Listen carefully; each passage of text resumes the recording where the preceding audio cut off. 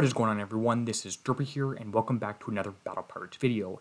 I'm going to be running through a commentary on a level 100 target, which can be very difficult. Luckily, I do have a few helpful tips to get you started. The first one is to use a Sea Serpent's Crew. If you do nothing else from this video, try Sea Serpent's Crew, especially if you have the build I'm using, which of course I'll show at the end, and that is going to be very helpful.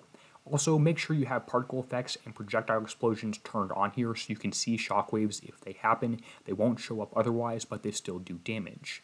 This target can be pretty confusing. I'm going to break it down into a few steps. The first one is to just auto the 3 items here, the gate and these 2 turrets close to you. You can outrange these things. It's easy, it's fantastic, and you could kill this for 7,000 points, retreat, and come back in and do it again. I'm not going to do that. The second element here is to kill these 3 turrets. Now, the 2 ones with a very large minimum range are fairly easy. You just have to move across that gap as one without stopping and get inside that minimum range. It's a lot easier in this target than the 101 or the 500.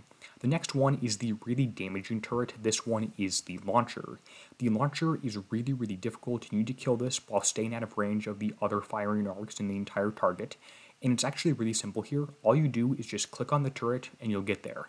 I'm showing you the background behind this, so the 101 and the 500 will make more sense, and you can apply these same techniques here rather than just blindly copying what I'm doing.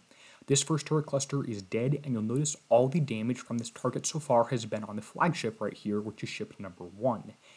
All of these things, well, all the things that matter in this target have King Killer, which means that the projectiles are going to target the ship with the highest current armor points. So these next 2 turrets are going to target ships 2, 3, or 4, not ship 1. Ship 1 is already damaged. Because of this, you cannot build a tank. You can build evade on all your ships. That's still useful. I actually haven't done that. I prefer damage instead, but it's not going to work.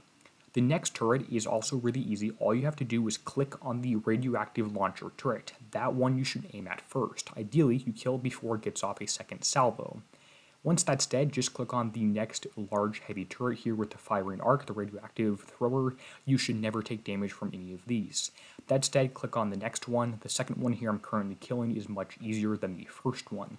Once that is dead, just get really close to the edge here, make sure you don't have any room for error, and kill these 2 ballistic minimum range heavy firing arc circular turrets, whatever you want to call those.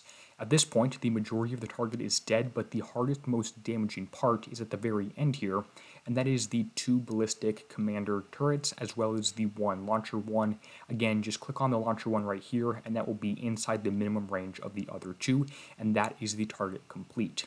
Based on your evade, and again, a Sea Serpent's Crew does help, and how lucky you get, the damage swings can be pretty massive in this target. The one right before I recorded this one, I got 35 minutes damage. It looks like this one is quite a bit luckier here. Ballistic damage is usually a good portion higher, so I evaded more of those ballistic things than I think I'm used to. This is 17 minutes damage. It was not instant repair. 8 minutes was on that second one. No particular reason for that one over any of the other ones.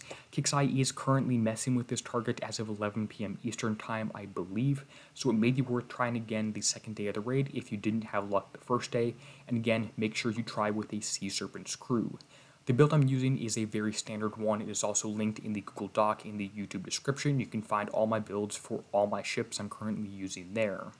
If you have any questions, go ahead and let me know. I'm happy to answer any of them. Again, I do only have my 4 highly upgraded ships using tokens I've saved up, and 2 I've purchased in the raid tokens, that is, rather than 5 ships at U2. I have 2 ships at U2 and 2 at X1.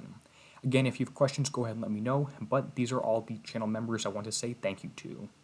Anyway, and until next time, this is going to be Derpy signing out, helping you be a better pirate.